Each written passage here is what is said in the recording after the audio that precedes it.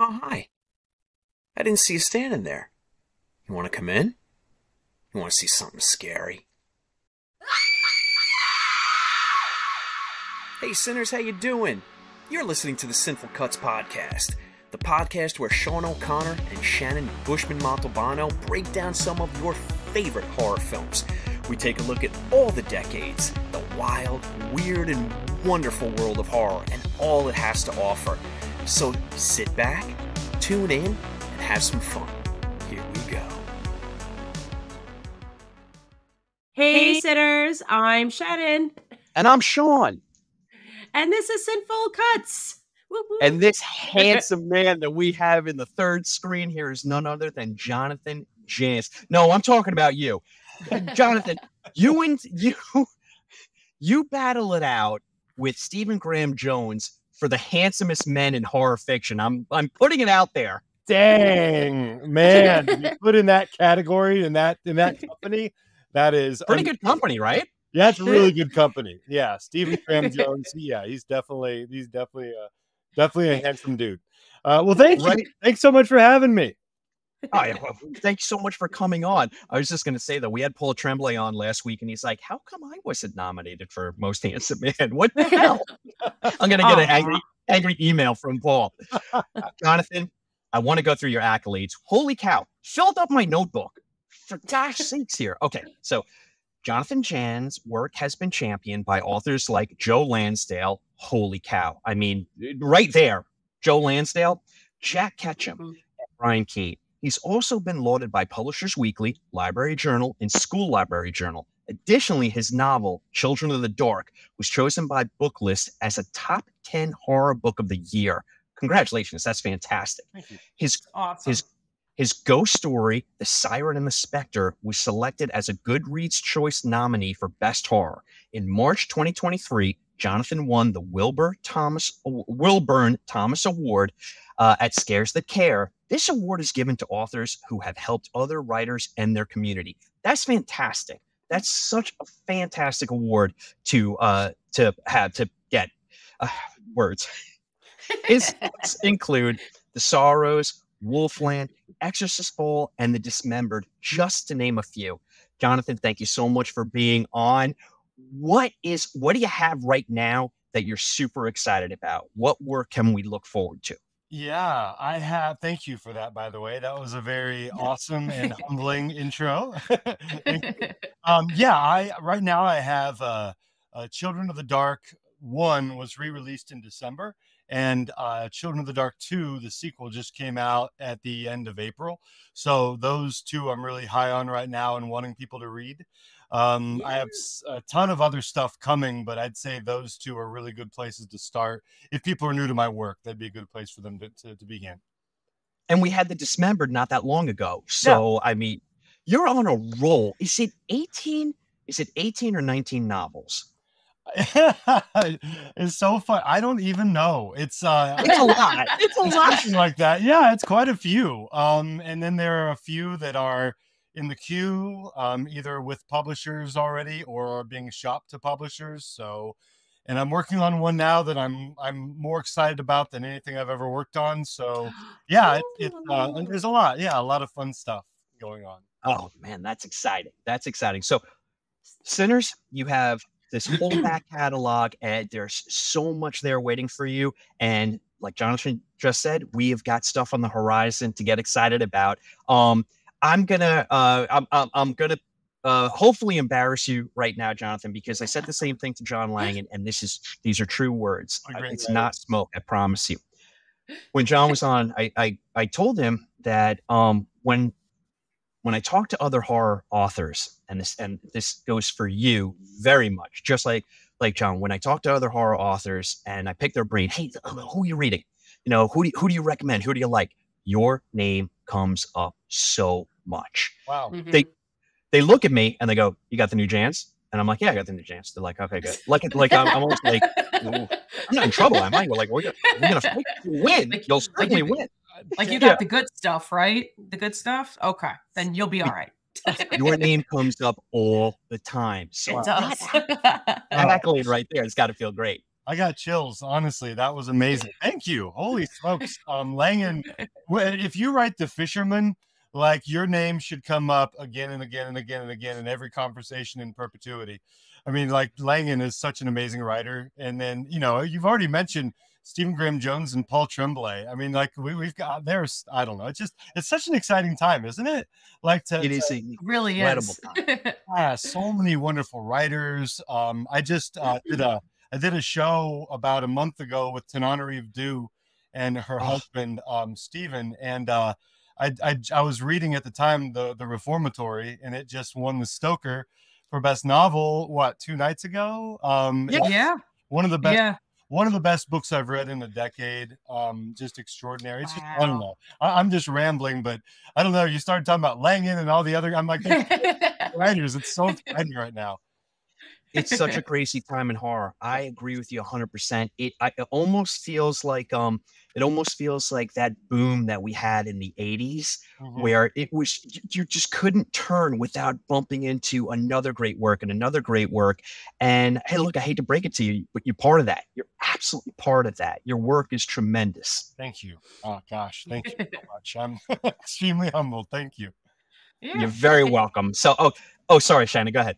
No, I was just gonna say, like you guys were saying, it's such an exciting time. It's like I feel like lately, like even though like everybody, we're all getting older, you know, like obviously no one's getting younger, but in a way, mentally wise, I feel like we're all getting younger. Like I feel like, you know what I mean? Like I totally like reliving like my like all my childhood, you know, fantasies, and you know, both in books and films, and you know, things that are coming back with sequels, you know, like Beetlejuice coming back, you know, for like 30 years later. I'm just like, I get to be a little kid again, you know? Yes. In so many different ways and so many different angles. And it's such an exciting time, especially for horror. It really is. Yeah. Yeah. I wish I could attribute to this to the right person, but somebody said that there's a big difference between childish and childlike. Right. And childlike is such a wonderful way to be. And that's how I feel, honestly. I just feel very childlike you're talking about. I just, with so many great things coming from so many great directions, both in book form and movie form and TV form, it's really an extraordinary time. So I have that childlike wonder and excitement. Just, I feel like that daily, which is a really cool way to feel. I don't know what I thought I would feel like as an adult, but it's not like this. I thought it would be different. It's much better than I thought it would be. Right. Well, because everyone always tells me too, like, don't get old. And I'm like, but there's so many stuff coming out. I have to read. I have to watch. There's so much to do. Like, what am I going to do in the afterlife? I have to figure it out. When I was a kid and I thought about being an adult, I thought like I would be reading a newspaper still in like a tie and like loafers. And I was like, that sounds horrible. Like Mr. Deeds. Bird watching. I don't want any of that. And yeah, look, thankfully, look, none of that happened. There it is right there. Jonathan, the first question we always ask our guests, after thanking them for coming on, you're a true gem. Thank you so much. Thanks. The first question we have is, I sent you an email. It had a list of possibly 25, 30 movies. And you picked Evil Dead 2. Why? I don't know. Like, I think the two that we'd bandied about, like we narrowed it. I think I'd sent you a few choices, a few possibilities. We got it down to a couple, but I think Evil Dead 2, what appealed to me, it's kind of like what we talked about. It makes me feel that childlike wonder. And it was a movie. It came out in 87. So I was pretty young when it came out. And it's funny because back then when it came out, I was both frightened of it and I thought it was hilarious at the same time, like simultaneously both of those things. And it's just such a fun movie. It's so well done. I just rewatched it with my 16-year-old daughter. She'd never seen it, and we watched it, finished it 2 nights ago. But dang, I think that, I don't know, life is just so heavy sometimes. My son is graduating from high school, my first child, my oldest child. And maybe I was looking for, and that's all good stuff. It's happy. I'm so proud of him and all that stuff, but it's obviously a big milestone and a lot of change. And maybe my mind just went there because I wanted that refuge of fun and enjoyment and childlike glee that the movie just thrums with. So maybe that's why it really jumped out to me. I love Evil Dead 2. I use it in some of my classes. I use it in my film class. Oh, that's yeah. great. Cool. Yeah. Very So cool. Well, Shannon and I did our shorter episode. We have an episode that we call Short Cuts, where we just talk about books, movies, and horror news for the week. And we were just talking about Evil Dead, and it was the birthday of Drag Me to Hell. And we were trying to figure out what our favorite Rami was. And the great thing is, it's like an embarrassment of riches because there's so much good stuff there. I really do love Drag Me to Hell, but I'd have to say that Evil Dead 2, so I was a teenager when I saw this movie, and it's funny because Evil Dead, the first one, I always tell this to Shannon, back in the day, back in the olden times, we'd had this thing called a newspaper, and we'd open it up, and I was, even back then as a little snot-nosed kid, I'd quickly go to the movie section to see what was coming out that Friday. And I remember the ad for Evil Dead, the first one in 81, with the woman half in the ground and she's getting strangled and she's reaching up. Yes. Yeah. Honestly, it terrified me. Yeah. And then fast forward 6 years to Evil Dead 2, and it's the ad. I'm leafing through the paper, and it's the skull with the human eyes looking out, and that scared the hell out of me. I was like, God damn you, Sam Raimi! I'm no sleep tonight for me. But it's just he's so creative. I mean, I know we'll get into it. We'll unpack it all. He's so creative and inventive. So with that said, let me do what we call the hard yards, where we just quickly talk about who was involved in the film. So we have directed by Sam Raimi, of course, screenplay by Sam Raimi and Scott Spiegel, produced by Robert Tappert, who would then go on to produce a lot of Raimi's work, cinematography by Peter Deming, and the music by Joseph LaDuca. It's released by Rosebud Releasing, and it had a budget of $3.5 million, and the box office was 5.9, so it almost doubled its money. But more importantly, and of course, starring Bruce Campbell as Ash. Doing the research for this, I realized that it's Ashley Joanna Williams is his name. Really? Middle name Joanna. I had no idea. I didn't know it was Joanna. I knew it was Ashley. Wow. It's absolutely Raimi busting his buddy's chops, because they're good friends. Bruce Campbell and Sam Raimi, so I got a big kick out of that. But I mean, a boy named Sue. Yeah. Let's talk about it again. We have the first one comes out in 81. It's basically like a calling card for Sam Raimi. It is inventive. A lot of people say that Evil Dead 2 is a it's just a remake of Evil Dead 1. It's not even remotely. It's the same location, and they have a couple of the same beats and some of the same camera work. But Evil Dead 2 is its own movie in its own regard, and it's just bananas in the best way possible. I just love everything about it. I'm not exactly sure how true this is, because I really think Army of Darkness was technically supposed to be the next movie, but they just didn't have the budget to pull off the medieval the sets, the armor, whatever. Yeah, it's a lot of money. So they got it obviously a little bit, probably to kind of force Army of Darkness to be made.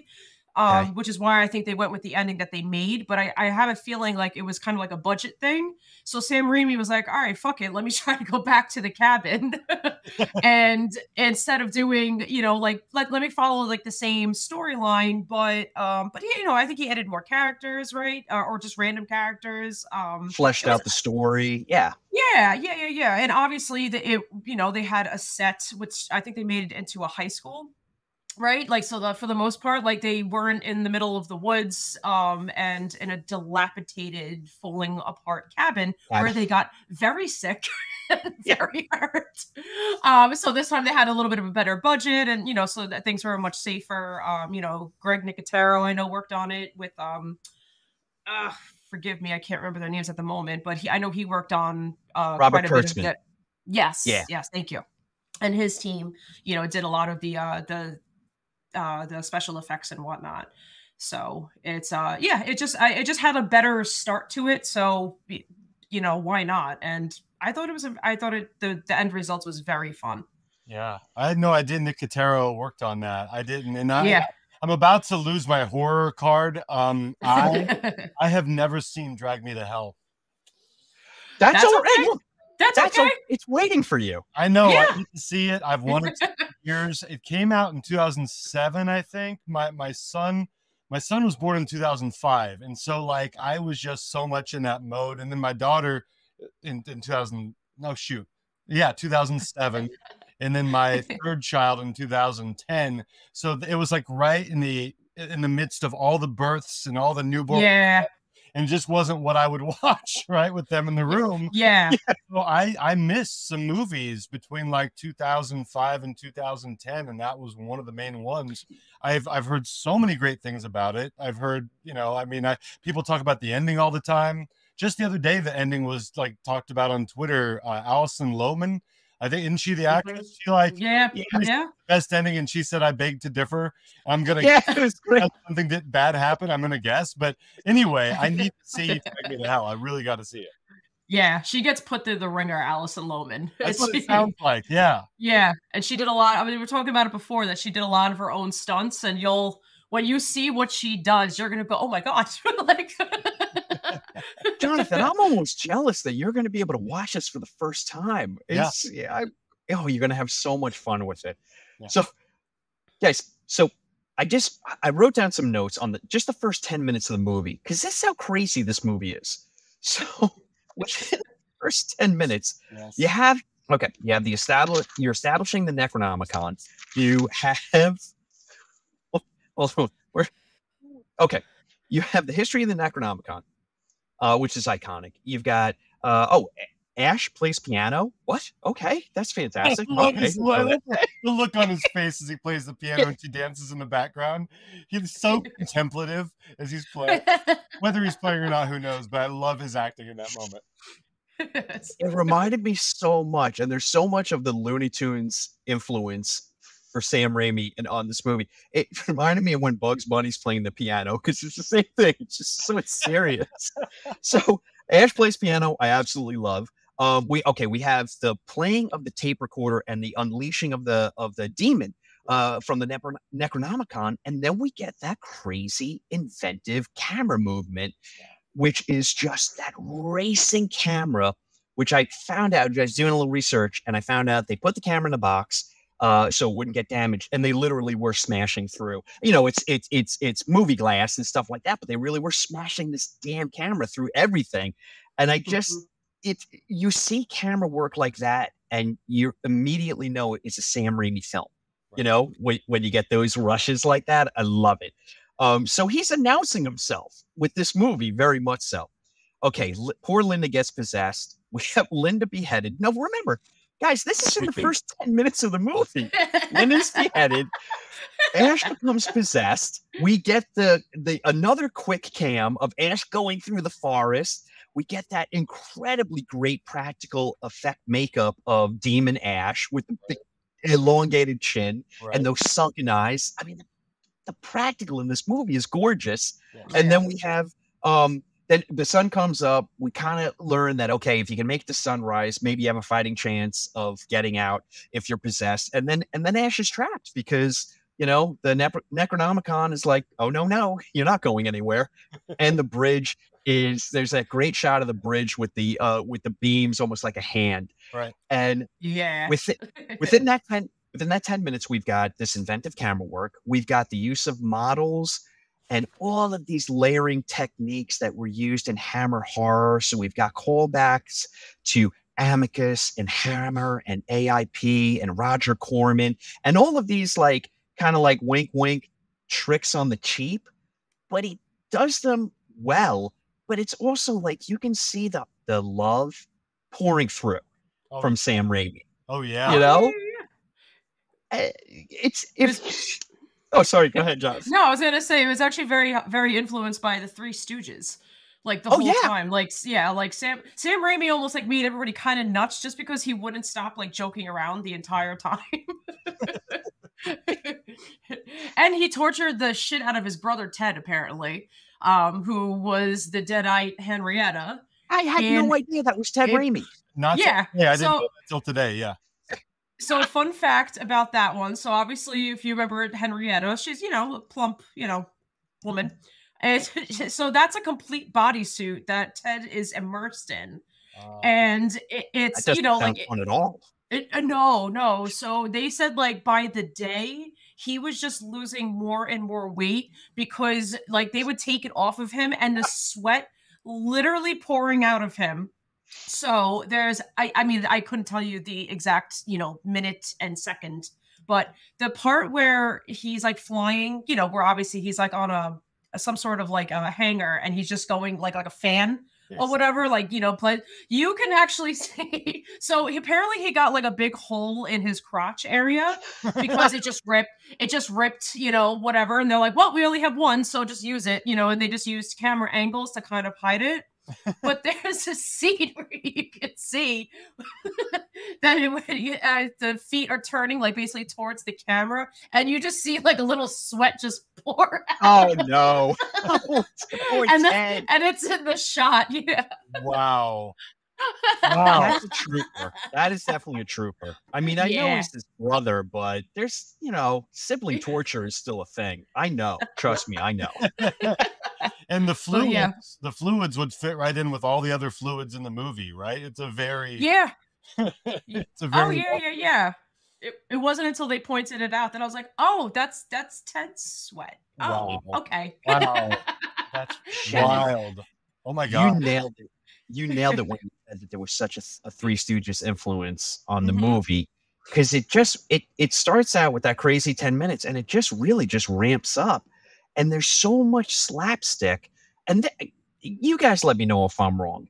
I can't remember a film. So this was 87. We definitely had the movie in 81, but I feel like the movie in 81 tried to lean more into like, this is a legitimate horror movie. Yes. And not so much, not a lot of comedy. This is such a great hybrid of that horror comedy. Shannon and I were talking about this a couple of weeks ago, Jonathan, with American Werewolf in London. Oh yeah. How, you know, that was 81, and I couldn't for the life of me remember a horror comedy that was successful, Yeah. or even a movie that actually tried it. And then this is great. We have 6 years later, and you get Evil Dead 2. I feel like Sam Raimi was so lucky that this wasn't released by like a studio, that it was that Rosebud releasing, because it feels very much like it didn't have a lot of studio influence, because he takes everything, including the kitchen sink. He does everything in this movie. And you know, if this was a studio film, they'd be like, well, you could do 10% of that. Right. You're going crazy. You know, like you're literally going crazy on film. But it works. It absolutely works. It does. Mhm. Yeah. It's funny you're talking about, I love that you isolated the first 10 minutes. Juliet, I call her Jewel online, but whatever. Her name is Juliet, but she's my 16-year-old. She's my horror movie buddy. So we watch every horror movie together. She, yeah. And so she's seen Evil Dead Rise. We've seen that twice. She loves it. I love it. Oh, I do too. Yeah, it's so good. She's seen Evil Dead from 2013, or whatever, the Evil Dead, whatever it's called, from 2013, and she liked it. You know, because it's fun and bloody and really gory. But when we were starting this one, it was about the 10-minute mark. In fact, that's what she said. Is this movie like really short? I'm like, I don't know. It's like probably, I think it's 90 minutes. And she's like, I'm like, why? She's like, there's so much happening. So much that's happened already. Where can it go after this? It's like the main character is possessed. His girlfriend is dead, or his fiance is dead, right? You've already had the neck, because in Evil Dead Rise, which is a different beast, but also awesome. You know, I think they build more to the recitation part, right? Like does the DJ stuff when he finally plays it on the record, however he plays it. I feel like that is deeper into the movie, certainly, than 10 minutes. And so Juliet was just like totally bewildered. She's like, what could possibly happen for another 80 minutes? Because they've shown everything. and I just kind of smiled because I hadn't watched the whole thing all the way through probably since college. But I just remembered from that. I just remember that it has that manic energy. Something is always happening all the way through, really. Even though a lot happens in the 10 minutes, it's not like there are lulls, right? It just keeps going. No. That's the impossible. Yeah, there's not really a boring part in the whole film, you know? No. And we, as a, I'll talk this as the older guy on the podcast. Back then I discovered this movie with friends through VHS, and living room, lights are dark. There's 13, 14, kids watching this movie, and it melted our face. Yeah. And it was also one of those movies where I kind of became aware, like, oh, girls can like this too. Forgive me, Shannon. I was a dumb kid. You forgive me. Now I'm just a dumb adult. But I didn't, I thought it was very much like, oh, I can't talk about horror movies with girls. I'm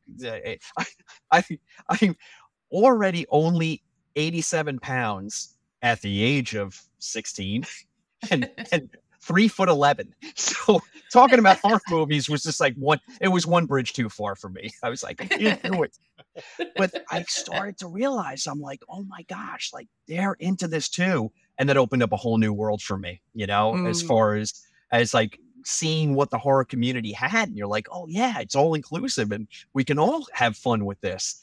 And man, it just didn't stop from there. We probably watched that movie 20 times that summer, at least 20 times. It just became one of those go-to, like, oh, what does everybody want to watch tonight? Put in Evil Dead, because you didn't have to wait to hit those beats, like, oh wait, this is the part where he's in the cellar and then they're talking about the dead wife and the husband is saying where he buried her. And then it cuts to Ash, and she's right there. I love that moment so much. It's so good. And now knowing that Ted Raimi is in that suit, just shedding water weight like a trooper. That's the whole thing. It's like, okay, the first 10 minutes, and then you kind of have a little lull where we introduce new characters, but it doesn't last very long. And then you have Ash's possessed demon hand, and there's that whole set piece, and then there's the cellar set piece. Like, it just keeps going. It is so well constructed, and I'm blown away because Raimi was mid-20s when he shot this movie. Oh, probably, give or take. Maybe creeping up on 30, but I mean, he's still a very young guy, and just to show, I mean, it's completely contradicts what I've been talking about, but to show the control that he has for the mayhem that he's creating, it's actually really impressive. Oh, Do you want to hear another fun fact about the mayhem that he created during making definitely. That? Okay, absolutely. So a lot of things that were created by the makeup effects team were kind of like their own imagination. I mean, obviously with Raimi's guidance, obviously. But they were just like, oh, like, so what kind of creature did you want, like, popping in? Or how did you want this deadite to look? And he would look at them and go, didn't you see my storyboard? Do you want to know what a storyboard looked like? What? It looked like a 3-year-old child's doodles. Just stick figures and like Ash's like evil hand. He was like, he just drew a bigger hand. He's like, that's just so it's evil. So it's an evil hand. So I want the hand to be possessed somehow. So it's just like, what are you talking about? Wow. So now they're making it look like like deader and more decayed, and with the fingernails eventually, and they were able to. They were the part where he makes it walk. That's like another camera trick. That was Greg Nicotero's hand going. What? Yeah, so that's an actual hand. Like, so they basically removed a floorboard, and Nicotero was like under the like kind of, I guess, like in the basement and going up like this. So like just like there was a certain angle that they were able to hit where like you just didn't see the gap. Wow. At all. Well. So that hand that's walking across it's an actual hand, and it's just a camera trick. Wow. Yeah. So crazy. Yeah. And I got Nick. And I found something, a a video of Nicotero talking about it, because whenever they would cut or whenever there's like a moment where they're, you know, setting up or whatever, when they weren't filming, you know, Bruce Campbell would just step on his hand.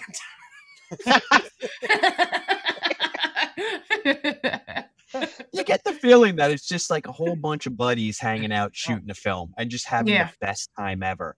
Yeah. So, if it's okay with you guys, I just want to divert really quickly to just talk about like the Sam Raimi community at this point, because he's friends with the Coen brothers.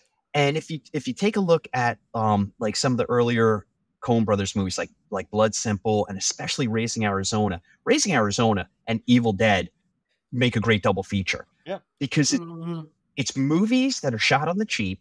Not cheap looking, but they're shot on the cheap. They're lower budget movies, but they use so much ingenuity to create these manic Looney Tune-esque scenes that are done so well. And I'm just like blown away by it. It makes perfect sense that they would be friends, you know, because it's just that like manic creativity that comes across on screen in a polished way that you're just like, you watch the movie and you're like, how the hell did they do that? Like, how did they do it? Other than they really did drag someone across a forest, and I think that person might be dead now. You know, I do know how they did that scene too. How did they? Oh, come on, I gotta hear it. So she slightly so that was Cassie Wesley DePaiva, right? She played Bobby Joe. She obviously that, you know, they had like little makeup on her with the sticks sticking out, but she's actually elevated, and they actually had a runner filled with leaves and twigs and stuff that was just running underneath her.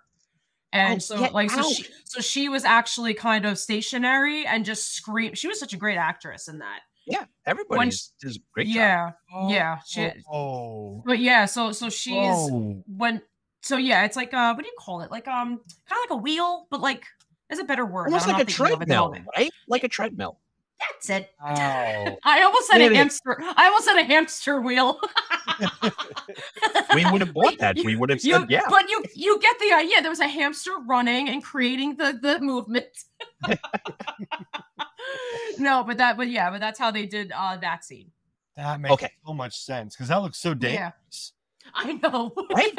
Yeah. The first one, she might have been dragged.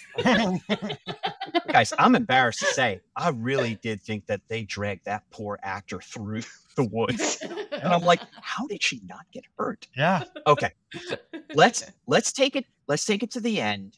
And I just want to talk about the setup for, we would get Army of Darkness, which I guess would come 4 or 5 years later. Give or take, yeah. But I love the fact that Rami and what did I say? Scott Spiegel, I think is how they created this. You know, they truly did create a mythology and this world, their world building here. And you know what the crazy thing is? When we talk about franchises, I think it's less so now. Like, people do talk about Evil Dead, especially, Jonathan, to your point, after Evil Dead Rise came out. That did well. And so much so that they're actually doing 2 more installments. Good. Yeah. So I'm really excited about that. But, you know, we talk about franchises. We talk about Halloween and Nightmare on Elm Street, and, you know, and Friday the 13th. And I'm going to go to bat for Evil Dead. This is a really solid franchise. I don't know if there's any misses whatsoever. I know people are a little divisive on the 2013 Evil Dead. I liked it. Yeah. You know, I think Jane Levy is an incredible actor. I think she does really good work in that film. And talk about getting tortured. I mean, the stuff that she has to do in that film is pretty gnarly. Yeah. Yeah. But this is a really solid franchise. It is. What are your feelings on Army of Darkness? Because that's where we lead at the end. I think it's great how we have Ash is now in the 13th century, and then we 4 or 5 years later, we get Army of Darkness. Do you guys like it? How do you feel about it? I love Army of Darkness. Have you seen it? I saw it when it came out. I saw it at the theater. I was a teenager, and I don't remember it. I mean, I remember liking it. I remember a scene where Ash is supposed where he's supposed to recite some, and then he just tries to like fudge it, and like I just remember laughing for like a minute straight afterward that I missed the next bit of the movie because he's so Bruce Campbell.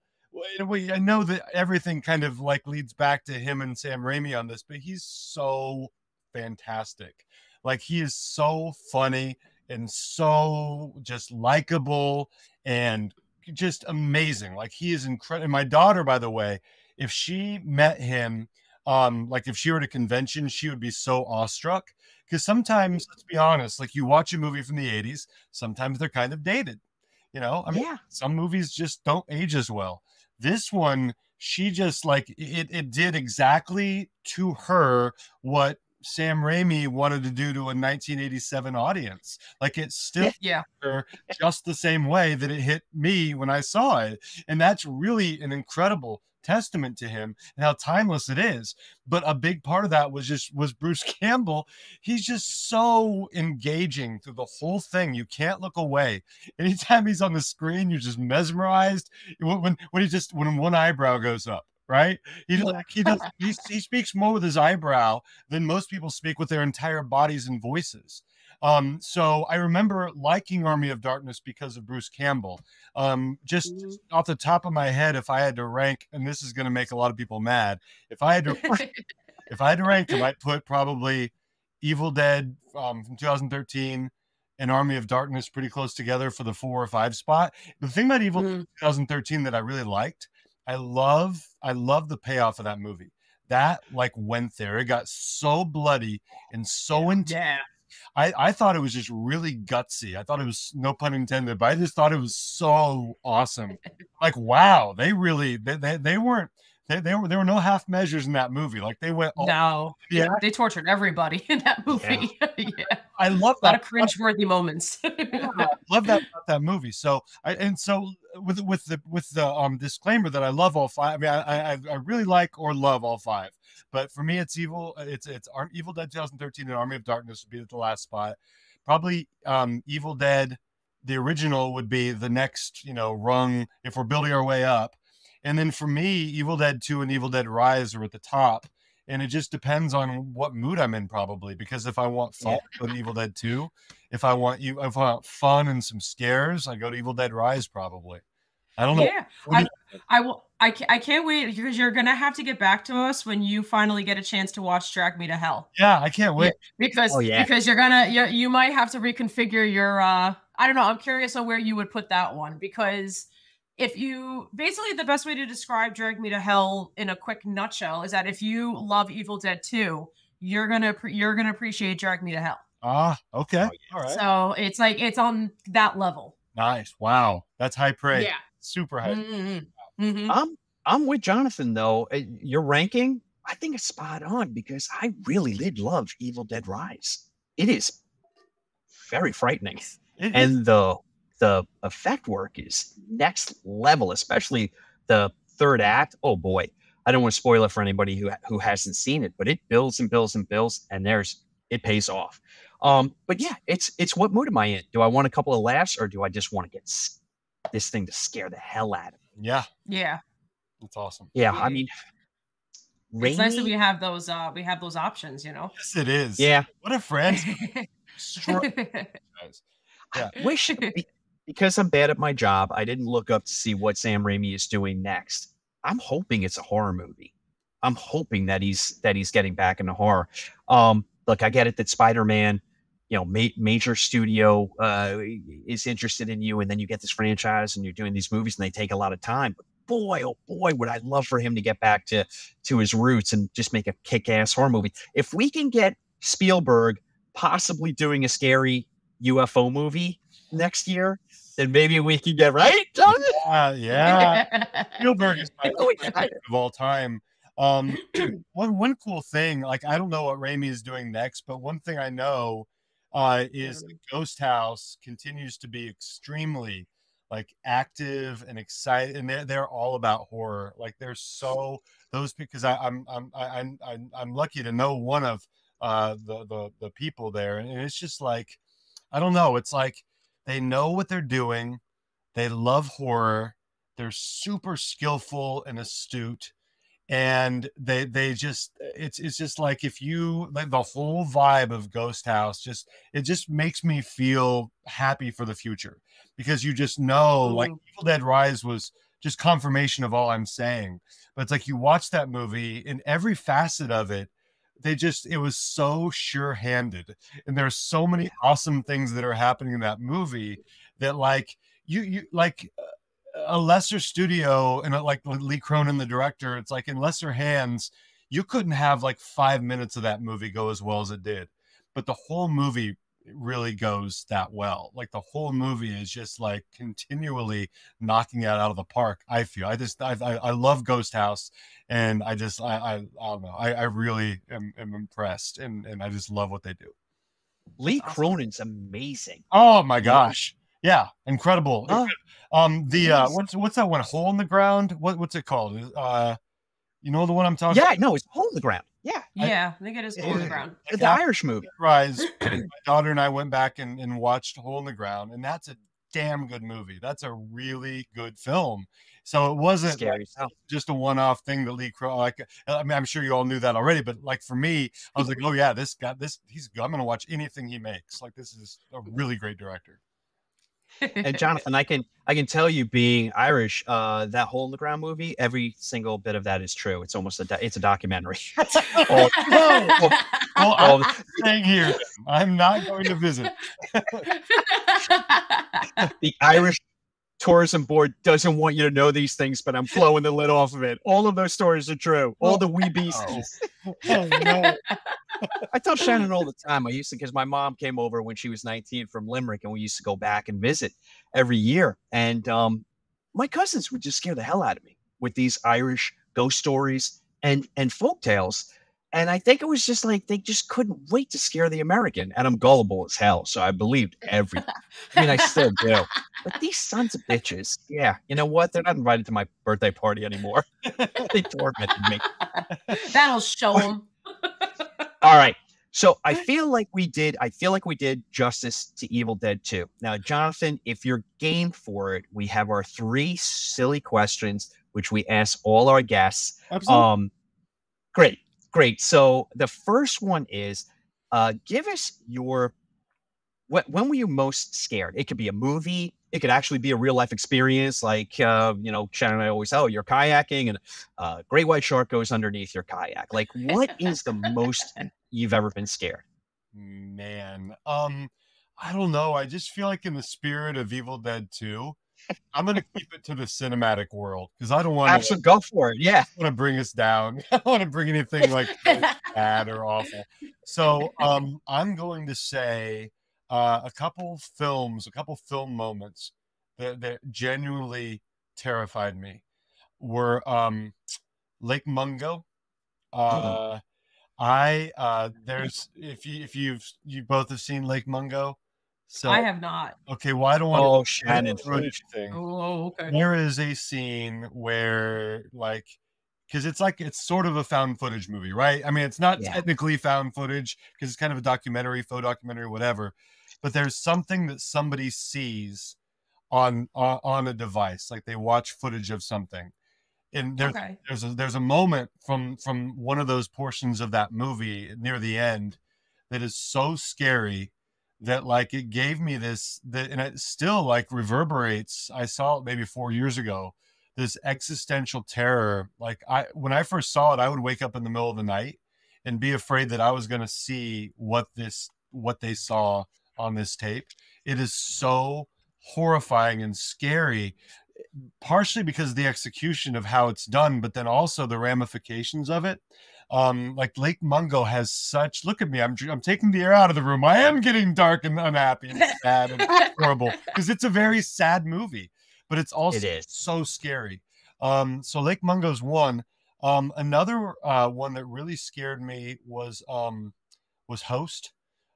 Just scared the hell out of me, just really frightened me. So both of those, and then I'll throw a third out there is two more. Taking of Deborah Logan scared me to death. So good. That's so scary. Like that movie, that just, it goes. The one thing about that one, the other one I was going to mention was Hell House LLC, which I love.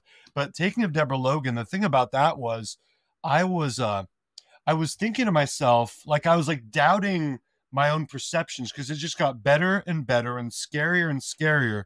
And I was watching it, I was thinking, this, surely I'm just like overreacting to this because I would have heard more about this. Like every horror fan, if this is as scary as I feel like it is, every horror fan everywhere should be talking about this like nonstop.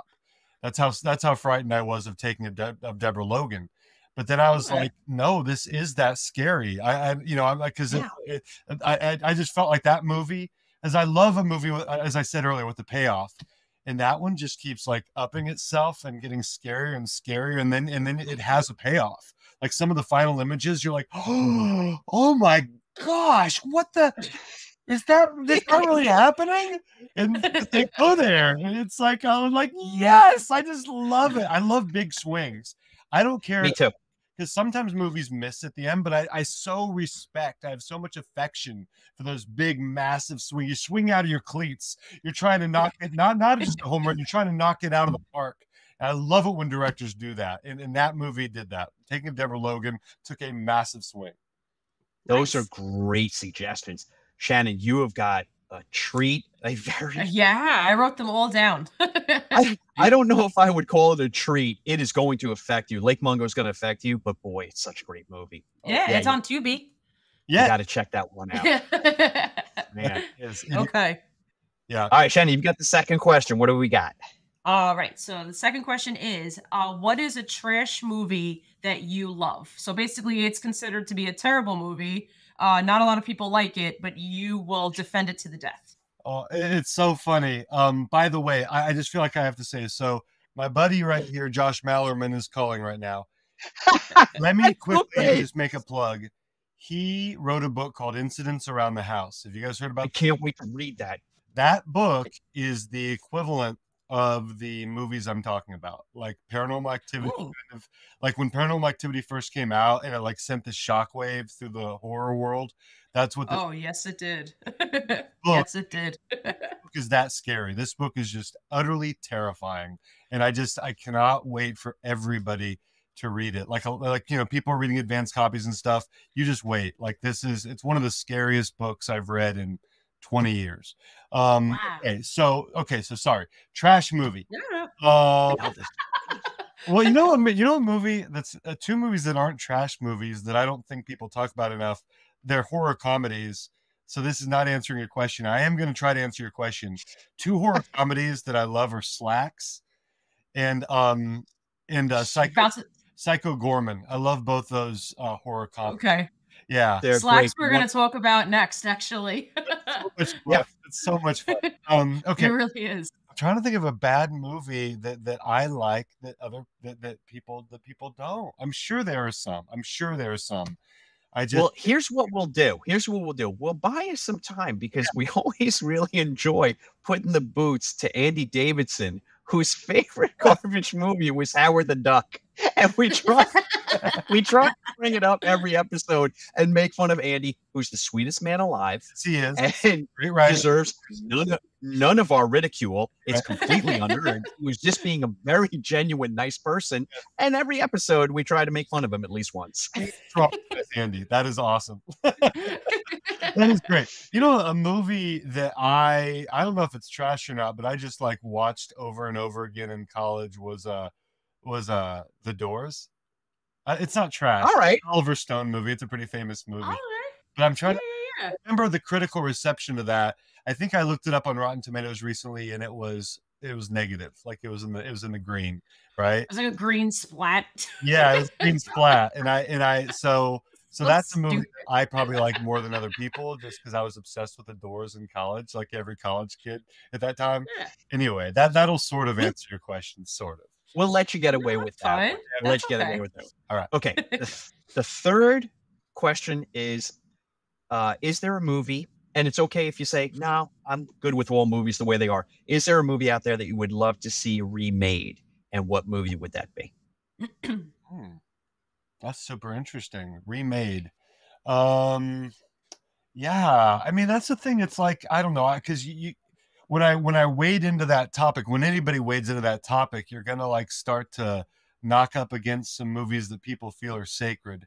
There's certain I'm not honestly, I'm not somebody that gets bothered by remakes most of the time. Me Like neither. like there's like such a hatred of that. Like you see it and people are like, "Oh, how about, do something original. You suck. This is why nobody goes to movies." I don't have that reaction. Like I'm either interested or not that interested, but I never get mad about it the way that people Yeah. get mad. Yeah. I can say one I don't want remade. I wouldn't get mad about it, but I just wouldn't want them to remake it as Jaws. I think it's perfect. Same. I don't want them to remake that. Mhm. Like, okay, so the movie The Omen, I could see that being that's a good movie. Like it's a good movie, really well acted and stuff. I could see that being, because the only reason I say that is because the first Omen just came out recently and was fantastic. I don't know how you all felt. I haven't seen it yet. I know, I didn't get a chance. Yeah, like incredible acting, incredible direction, just really, really good movie, really unnerving and effective. So I could see them doing like either The Omen redone or like The Omen 2, maybe something in that franchise. Another movie that I feel like wasn't that scary when I rewatched it was the original Amityville Horror. And I know they remade that with Ryan Reynolds, and I know that got bad reviews, but maybe that's one. I don't know. And okay, so Friday the 13th is another one. I know there have been a lot of people talking about like that franchise, right? There's been a lot of like false starts and buzz about, and there might be this, there might be that, and the rights are here or the rights are there. That's a movie that I could see being redone and done really, really well. So that could be fun. Because I'm somebody who I liked Cabin in the Woods. I just rewatched that. Love that movie. Loved Cabin in the Woods. I don't know. I feel like because they had a full grasp of what that was all about. So I feel like somebody with a full grasp of Friday the 13th could really remake it and make it cool. I don't know. Those are just off the top of my head. So like That's you talk about great. like the original one, like even before Jason was thrown into the mix. Yeah, it's like what because they've never done that. It's been about Jason ever since. Right. Yeah. Right. About the hockey. If you think about it. Yeah. Yeah. The original, the killer turned out. I mean, I don't want to spoil. Can you spoil a movie that old? But it's not right. No, to be. I'll do it. Yeah. It's our podcast. Do whatever the fuck you want. Yeah. And Sean knows I have a very special spot for the second one. Because that was because so there's a kind of a story with that. I'll probably save the whole story for maybe a whole other episode when we finally do it, Sean. But okay, I got your message loud and clear. But the short version is that the guy who actually wore the pillowcase and did like 98% of the movie was Steve Dash, and he was a very, very close family friend. To the point where like we all called him Uncle Steve. So he's not like blood related to me, so I can't say that. I'm not going to make his family mad. Sorry, but him and my uncle grew up since they were like in diapers. Okay, like literally born around the same time or whatever, and been friends ever since their entire lives up until his recent passing. That's awesome. That's awesome. So I have a special place in my heart for that one. Okay, that makes sense. We love sense. Yeah. So the first one was the not Jason. The second one was the burlap, right? It was his mom. Yeah. Right. Yeah, it was like a pillowcase, and then the third one, there was like a prankster who was like playing pranks on everybody, and he wore a hockey mask to scare one of the girls. And then after he got killed, then Jason took his mask, and then it just became the iconic symbol ever since. Yeah. I bet like this and that, but I bet like the average horror fan today probably isn't particularly aware of all that. Like probably the average horror fan, and this is not a put down, but it's like, because you've really got to go back and watch those movies to know those things. Yeah. And there's a lot to remember. Yeah, it is. It's a lot. Yeah, but I think there's life in that franchise. I forget when I saw the newer Friday the 13th, the newest one that was made. But I remember that having some. When was that? Like 2000. Oh, with Jared Padalecki? Like I think the teens, 2011. maybe like 2011, maybe somewhere around there. I just remember that having some energy. Like, I don't know. I don't remember it being like amazing, but I remember it being like okay and having some energy. So I feel like that franchise is one, even though everybody knows Jason, right? I just feel like that's a franchise where you could do a lot with the lore. You could do a lot with I'm with you. I think it's pretty fertile ground for a relaunch for sure. Yeah, that was 2009.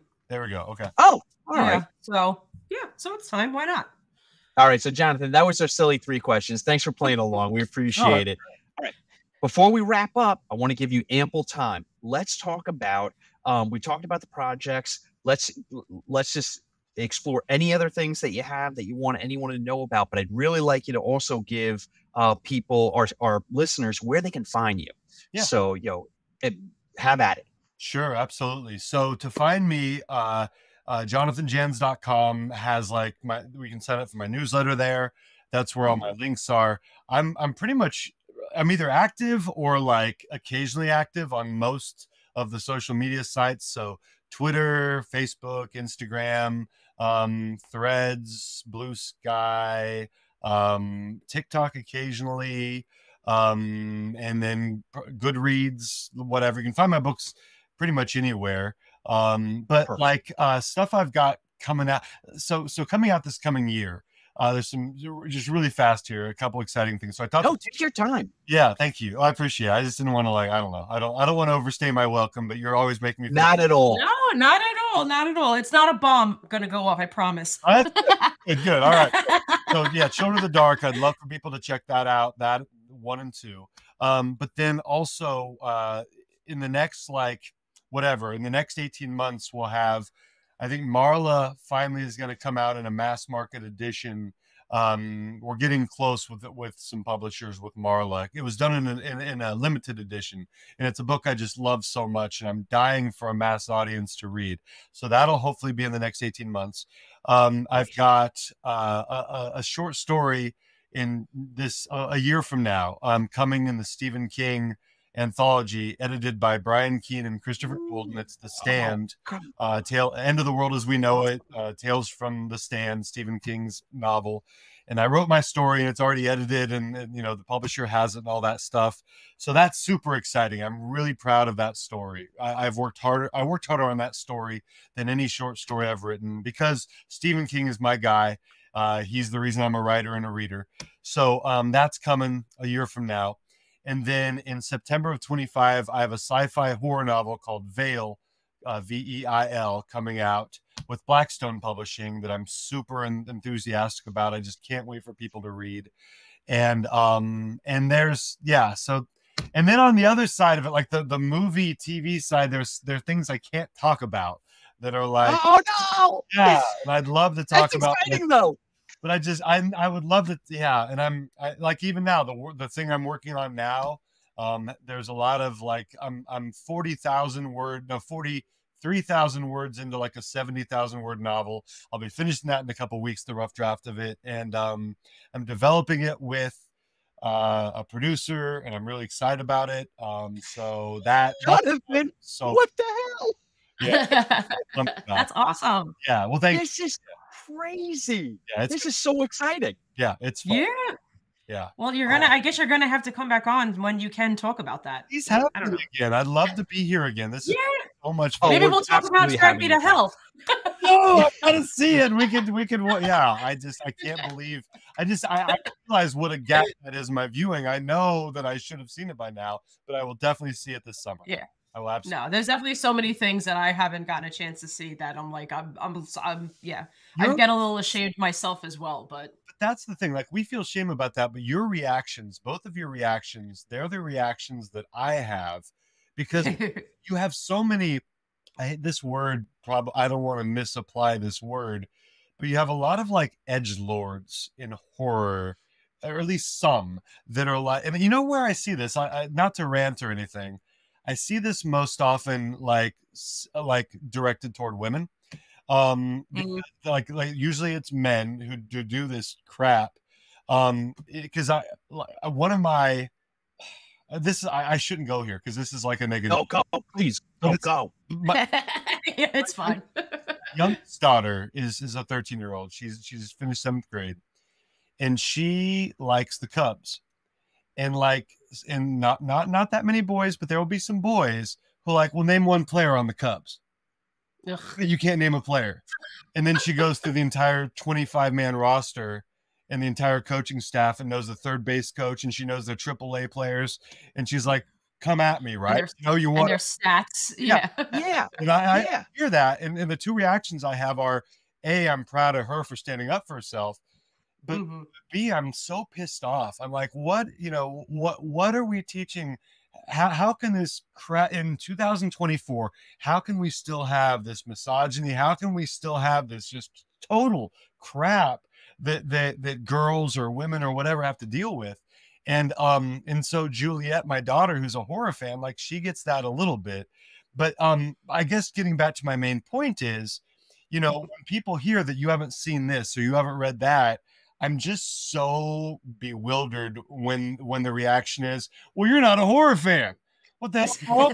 Or you say you're a big horror fan, but you haven't seen this. You're not a horror fan. My reaction is always, oh, I'm so excited for you. You're going to love this so much. Oh my gosh, I wish I could watch it with you. I enjoy this so much because why wouldn't you be excited? Because they want to see it. They're excited about seeing it. They haven't yet. That's something to get excited about. Why would that be a reason to judge somebody? Why would that be a reason to separate yourself to, oh, I'm a real horror fan, but you're not, or I'm a real Cubs fan, but you're not. Kind of crap. Why do people do that? I'm so glad you said that. Yeah. I'm so glad you brought that up because we agree with you. Yeah. It's just people just need to, for some reason, find if they think oh, you're they see you on a pedestal of oh, about this. Well, let me see if I can get on a higher pedestal. It was always like that. I remember even in high school, a girl would wear a band T-shirt and people would go up to them and be like, oh, and what's your favorite song? Yeah. Just fuck off. That's the name of the song. Fuck off. I never get it because I'm always like, well, why wouldn't you want to share this incredible gift? Why would you want to turn people away from it, by being a dick? You're like, no. It's true. It's true though. It makes no sense. It's it's not nice, people. Come on, just be nice. And then it's fine. And let's be honest. And then but in each story, I don't think it's a coincidence that we're talking about guys doing this to, right? Like you were talking about, they weren't going over to their fellow. They weren't saying, hey, John, name a song from that Guns N' Roses album, right? It just, they just, you're right. But it's I that kind of, I don't know, man. It's one of my, it enrages me so much. And it enraged me anyway, but it especially enrages me just because I see my daughters dealing with it. It's just so frustrating. And I'll just throw this out there because since we started the podcast in August, and we've been so fortunate to have guests like yourself come on, but and I learned something you tonight. I learned something from every guest that we have, but I'll tell you the volumes and the world that's been open to me from our female guests that have come on, Sadie Hartman and Emily Hughes in particular. Sadie Hartman, she emails me, hey, here's 6 gothic horror novels written by women that we were talking about when we did Rosemary's Baby. Hey, you know what? Because I asked her, I'm like, hey, could you recommend some stuff? But just they absolutely broadened my horizons toward literature and movies, and just also being a decent, cool person, So it's that's the attitude that you want to have. It's the giving, it's the giving attitude. Whereas I find those dudes that you're talking about, and it is always shitty dudes. They're like, this is mine, and you can't have it, and it's like, no, it's for everyone, Somebody never left the playroom from kindergarten, right? Yeah. Yes. Yeah. Yes. 100%. Now, this is good. If I can give any advice at all, at least something that's helped me in case there's any sinners out there that still deal with this shit. Yeah. Honestly, please. All I've ever done is completely took away their voice, and people like that, I would stop talking to you. If you did me wrong, I stopped talking to you. And I never spoke to you ever again. people will comment sometimes on my stuff. Sometimes if I put up a movie review, there's sometimes people who like hated the movie and, oh my God, did we even watch the same movie? And then they'll make a whole big comment where they bash, and all I go is, thank you for your opinion. Like maybe I'll say that if I say anything at all. Yeah. So if I don't reply to you, it's because you're being a dick. Yes. Yes. I'm not giving you a voice to go back and forth because you are literally not worth my time. Like, that's it. There's something about that too, like a terrible remark. Somebody's just said something thoughtless or stupid, that just letting it hang there, right? Letting it hang there is an example of just being a total idiot, right? Oh yeah, I left it there. I never took it down, never. Yeah, no, you're left there to hang. There's something poetic about that, right? Let this be the example of what a tool you are, right? So everybody can see. And I'm not going to waste my time responding to you, but I am going to let people see what a moron. I love that. I think that's so cool. Yeah. Apparently, to that some to people, be our best episode ever. I love this last 10 minutes that we had on this podcast. We got a little salty. We got a little salty. I like it. You know what, Jonathan? It needed to be said. I feel like it. Yeah. I don't, it makes me mad. I don't like it. I'm not an angry person, but I get angry when I see that. It's just so stupid and so frustrating. And it's so weak. It's just such a show of weakness. Like, you're so insecure that you're trying to bar somebody from liking what you like or knowing about what you know about. Like, how weak are you to not want to share that? Like you said, like never graduated from the playroom. Like, these are my blocks. Nobody can play with my blocks. This is my movie. I don't want anybody to know about my movie. Oh, and especially a girl, right? You can't Cubs. You can't like this. It's like, come on, right? And also, it's probably coming from a different place too, because you're a father. You're a Papa Bear protecting your Cubs. Maybe. Come on, I don't know. I thought of it in my head and I had to say it. There is that, but like you talked about Sadie. She's been on the show. I've seen her treated badly. Because she's a woman. What? Like like, I mean, we know what a sweetest we know being what, like ever. Like, no, but Twitter, for example, is such a hellscape. Like, I'm there because people I know are there, and because I'm trying to whatever. Well, you have a brand, you have to promote it. Exactly. But when she was on Twitter there for a while, like, people would say the most ridiculous things to her that I just knew they would not say to other people. They wouldn't that they wouldn't say to a man. That's disgusting. Like, she would be treated because she, had this growing brand, this growing following, and then people were resentful of that, partially because of her success, but also partially, I think, because she was a woman.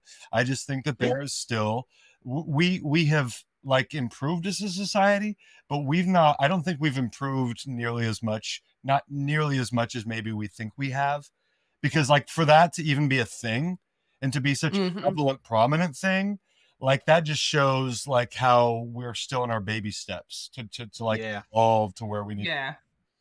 Well, joke's on them, because she just won a Stoker Award for her book, 100 horror books to read before you're murdered. Right? Did I get that right? Jesus, it's a long title. Sorry, Sadie. What a great title. Yep, she won Saturday night, which is awesome. Yeah, she. So joke's on you, idiots. Last laugh is hers for sure. Yeah. Well, we are here for it. That's a perfect note to go out on. I want to wrap it up there, because that is the perfect note to go out on. We've made some strides, but there's a lot further to go, for sure. Yes, for sure. Jonathan, can't thank you enough for coming on. We're having your ass back. Out on it. I'm back anytime you want. I'll be back. I'd love to. Oh, fantastic. Well, look. I mean, you've got so many. You got so many things coming out in the future. So I'll email you. We'll set something up down the road. By the way, I didn't want to put you on the spot. You made me so happy when you were talking about the fact that you're working with a producer, and film and TV is on the horizon, because your books are so cinematic. Oh my God, they're so cinematic. So you just, that was like an early gift. I'm so excited for it. But thank you. We really appreciate you coming out. And Shannon, take us out. And that's a cut. Take care, everyone. Thank you, Bye. Jonathan. Thank you. You two are all.